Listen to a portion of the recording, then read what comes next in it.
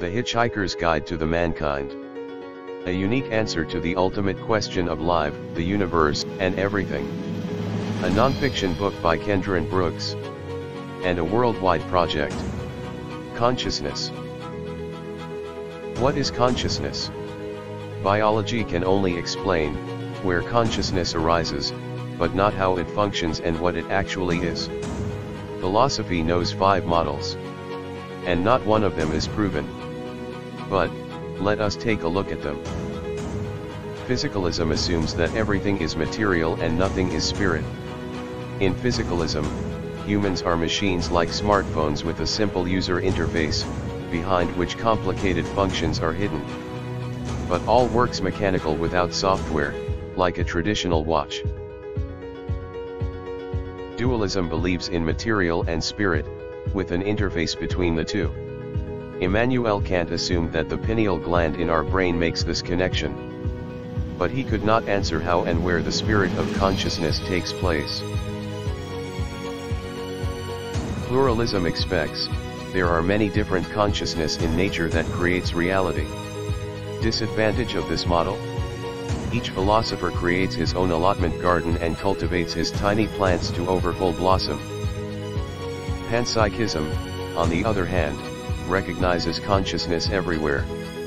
Not only in animals or in all other living things including algae, lichens, bacteria, and viruses, but also in all materials. This approach to consciousness simply processes everything and any information. If lightning strikes a tree and the forest catches fire, then the wood with its consciousness has simply processed the information enormous heap. Idealism, as the 5th model, thinks that everything we perceive and feel is basically not materially present at all, but is merely thought up by our consciousness. In idealism, we are all one computer program that merely simulates real life, similar to the film Matrix, but without the cocoons with people as the source of sensations and energy, but as pure spirit, without any material. Take your time to choose one of the 5 models and think a little about it, but also about the others. Philosophers do not offer us more than these 5 strategies for exploring consciousness. Nota bene, without any answer, which of them is the correct one? The alleged science is here once again a pure question of faith. Like a religion, it is based on attempts at explanation, without any probative value. Let us make our own attempt at explanation. Those who only perceive their environment and react to it, based on their biology or their instincts, do not possess consciousness. Only those who are able to think about their perceptions, weigh them up and then act, possess a consciousness. Consciousness is the ability to reflect and to think abstractly. Not only Homo Sapiens, many animals have a consciousness. But it works completely different than ours. Because the instincts of animals are far more powerful, their consciousness only switches on when they learn something or call up what they have learned.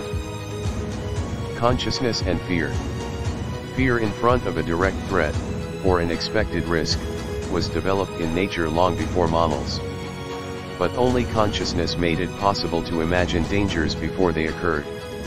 Consciousness is a survival strategy of nature. This video reflects only one of the 600 pages of the Hitchhiker's Guide to the Mankind. Dive with us into the depth of mankind, and become part of our worldwide project. Thank you for your attention, and for your donations to our project.